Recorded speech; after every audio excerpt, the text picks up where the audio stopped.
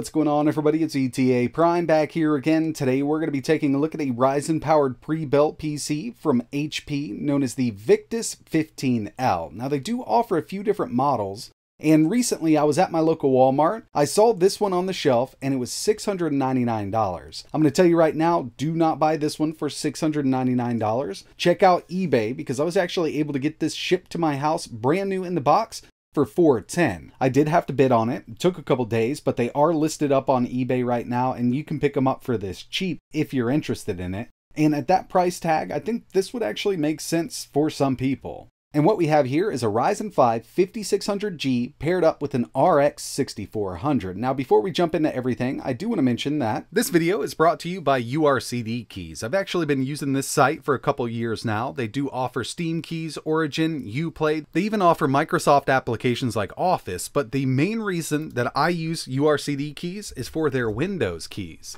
Right now, their Windows 10 Pro OEM key is $19.84, but if you use code ETA at checkout, you can get 25% off. And another great thing about buying from here is they do accept PayPal. I just did this build here. I need to activate Windows. I'm going to head over to my updates and security. We're going to go to activation. As you can see, I've got Windows 10 Pro, but it's not activated. So I'm going to change product key.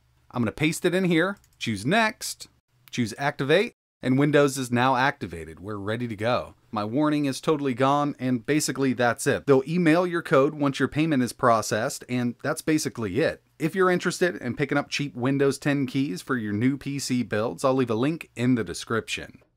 So this is known as the VICTUS 15L. I will leave a link to eBay in the description, and like I mentioned, I wouldn't pick this up at full price. $699 is a bit much for what we're getting here. But at a lower price tag, $400 to $450, it definitely might be worth it to some people. In this video, we're going to be testing out some PC games. We're going to see how it performs right out of the box, and we're also going to be testing out some high-end emulation.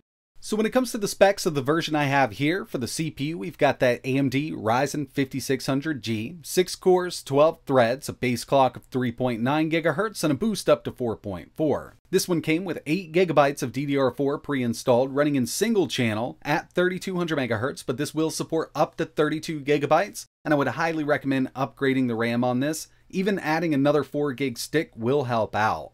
We've got a dedicated Radeon RX6400 with 4 GB of GDDR6 VRAM, 512 GB M.2 SSD, does have Wi-Fi 6, Bluetooth 5.2, and is running Windows 11 out of the box.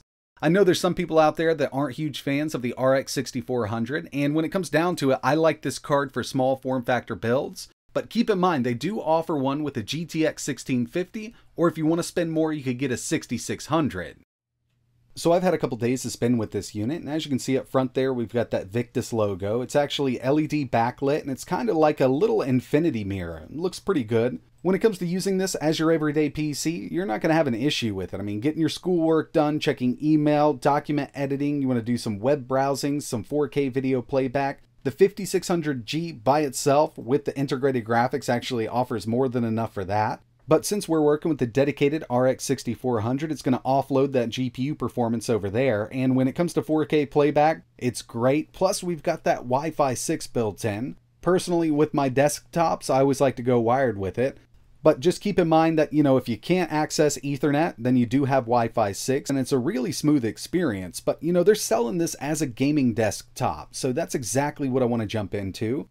We're going to get right into a little bit of gaming, then we'll run some benchmarks. We'll move back over to testing more games out. Plus, we definitely want to see how this thing handles emulation, and I got a good feeling it's going to do an amazing job. First up, we've got Forza Horizon 5, and I do want to give you a look at the settings real quick. We're at 1080p with no resolution scale and medium settings. This is one of those games that does work really well on lower end hardware, and with it set up like this, we can actually get an average of 87 FPS out of it. I mean, fully playable experience, looks really good at 1080p medium settings. And the RX 6400 is a relatively low powered card. If you take a look at Afterburner up in the top left hand corner, we're only pulling a maximum of 32 watts from the GPU, and you'll see the CPU spike up higher than our GPU wattage. But overall, this whole system itself is a relatively lower powered unit when you compare it to other PCs its size with a dedicated GPU. The next thing I wanted to test was Spider-Man Remastered, and I actually expected this to do a little better than it did. 900p low FSR set to performance. Now at 1080p medium settings we can lock this at 45 FPS, but I was really hoping we could do at least low with some FSR 1080 at 60. Unfortunately it just falls under. Now maybe in the future with some more updates to the drivers and the game itself we can run this really well on the RX6400, but right now the sweet spot here is kind of 900p. Next thing I did was run a couple benchmarks, and the first one here is Geekbench 5, single core, 1489, multi, 6781, falling right in line with the 5600G. We could definitely get a little more out of it if we had some tuning capabilities with this PC, but being a pre-built like this, we just don't have anything in the BIOS to up the performance. Checking out some GPU benchmarks with 3D Mark. Night Raid, we got a total score of 33,787. Firestrike came in with a 10,407, and finally, Time Spy with a 3,849. Given the specs we have here, these scores aren't looking bad at all, but these are all synthetic, so let's go ahead and move over to some more real-world gaming. Checking out The Witcher 3 at 1080p medium settings, no hairworks on whatsoever. With these lower-end cards, it definitely kills performance. But with it set up like this, the game still looks absolutely amazing, and we're getting an average of 84 FPS out of this one. So you could definitely go with a medium-high mix, you really just need to kind of see what works for you, but even just set at medium, really good performance. Ugly bastard. Next up, we've got Doom Eternal, 1080p, low-medium mix, no resolution scale. Now unfortunately, at full medium settings, I did get a few dips under 60. So if you did want to run it like that, I would recommend turning that resolution scale, I'd say around 85%. It would alleviate any of those dips. But medium settings, 1080p, we're getting an average of 67 FPS.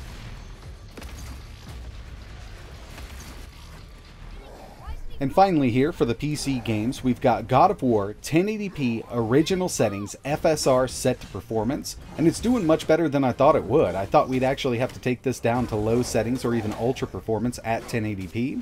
But with this, I would go ahead and lock it at 60, turn VSync on, and play through the whole game like this. It still looks great at 1080p, even though we have FSR on set to performance. Now the next thing I want to take a look at is some high-end emulation, and first on the list we've got Wii U using CEMU, 1080p Vulkan backend, Bayonetta 2. This is one of those games that does perform really well. I also tested Breath of the Wild. It will run it at 1080p 60, but I prefer playing that game at 30, and of course since it's going to run it at 60, 1080, it's going to run it just fine at 30. But when it comes to Wii U emulation using CEMU, we've got plenty of power on the CPU and GPU side of things. Next up, we've got some Xbox 360 using the Xenia emulator, and something like Red Dead will run at 30. 60 is a little out of the question with a system like this, and even on my high-end rig, I have a hard time running that game at 60 with this emulator. But here's Forza 2, one of my go-to tests. We can run this at a constant 60, the game still looks great, and with this setup, there's going to be a lot of 360 games that are fully playable.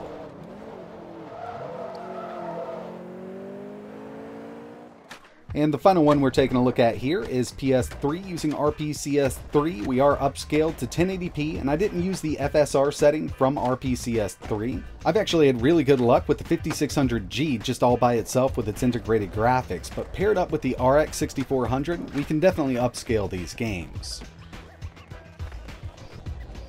So when it comes down to it, this is definitely not a $700 PC, but I do think it's doing a really good job for around $400 to $450 if you can pick one of these up on eBay used or maybe kind of offloaded at a lower price. The first thing I would do is add a little more RAM. I would go with another 8 gig stick, but if you want to keep the price down, an extra 4 gigs would definitely help out with everything. Plus, we do have an unused 8-pin connector, so we can add a beefier GPU down the road. I could definitely see somebody adding an RTX 3060 to this, and you can get some really good 1440p gaming out of it. But you know, going any higher than that with the built-in power supply isn't going to work out too well. But we do have options to upgrade the GPU that's in here. But for the time being, you can game on the RX6400. It's totally possible, as you saw in this video. Now, you're not going to get those 1440p and 4K resolutions that everybody wants with their gaming PC, but this is a nice little 1080p machine if you can pick it up at the right price.